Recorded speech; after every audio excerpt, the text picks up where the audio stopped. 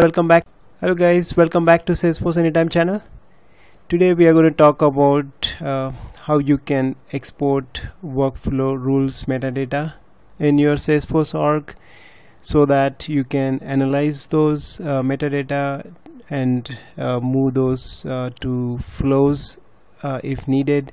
As you know that Salesforce already has retired the Salesforce workflows and process builders. So in case you have like many workflow rules sitting in your Salesforce org, then those workflow rules actually would still work for some time, as you could see in the timeline section. So you would not be able to create any new workflows or any new process builders by now, but the existing workflows are still going to work. But the problem is that if you already have a lot of workflow rules in your system, the Salesforce system, then if at all you need to make any modifications, then that would be a problem, right? So the ideal way would be to create a record triggered flow if you would to satisfy those requirements. So in order to do that, you need to first analyze or maybe document all the workflow rules, what they are doing, right? So if you go to Salesforce, in the workflow rules section, here is how you could see your workflow rules. And if you have many workflow rules in your Salesforce org, then this is list going to be very big, right? So 100, 200, in some cases 500 workflow rules, right?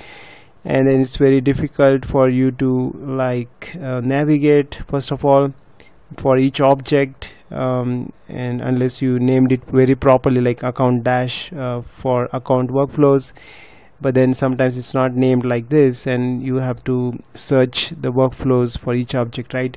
Or you could create different views to display the different object views, different object workflows, sorry.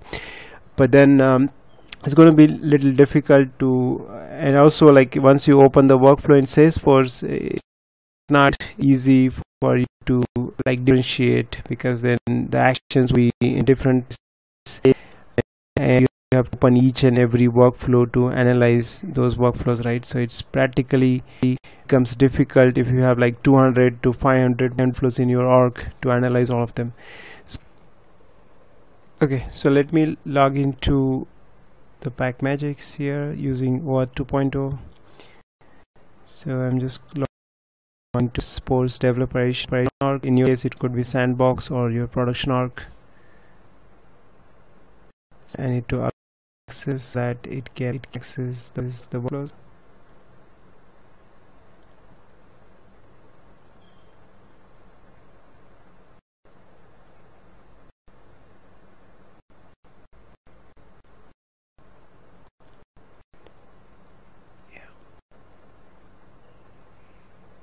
Okay, so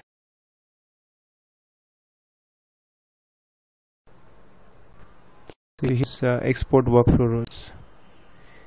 So once you select that, it would show you the objects which you can select to export the workflows. I'm selecting account object and I'm clicking on get workflow rules.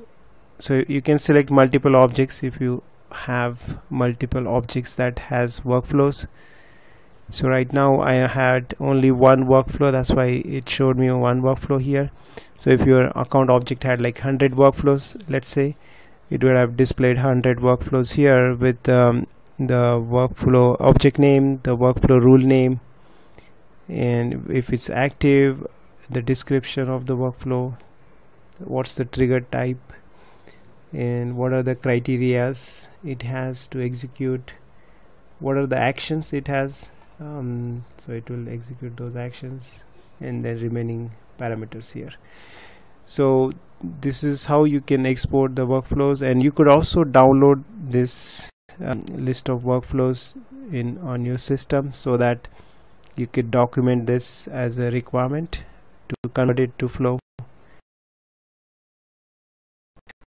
So I have a LibreOffice since I'm using Linux, but you could open Excel very well. So this is what I got in Excel or Office, you could say, right? So all the workflows, the objects you selected would be downloaded in this format, and you could easily analyze those, lay down the requirements in order for you to convert those into flows. So thank you very much for watching this video. I just wanted to show you this very easy to export the workflows. Thank you very much again. Please let me know if you have any comments regarding this video.